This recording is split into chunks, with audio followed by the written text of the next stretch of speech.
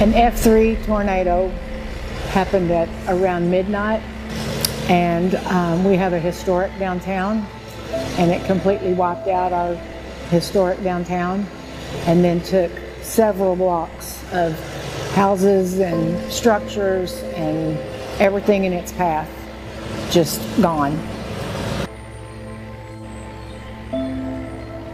The Oklahoma National Guard has been awesome. Of course, I'm a National Guard mom, and so they have helped us move pallets and pallets and pallets of water and food and diapers and paper towels, because we're having to shrink wrap a lot of it right now, and so they're helping us move that to where it needs to be. We just do what the state needs us to do, and whether it be volunteer efforts, state active duty, or deploying, we're here to do it. You know, just get out here and you know, put your boots on, lace them up, and get to work, because, you know, the community needs us, and that's what we're here to do. That's what we signed up for. So I love being out here. I love helping people that need help, and, you know, I'll do it again in a heartbeat.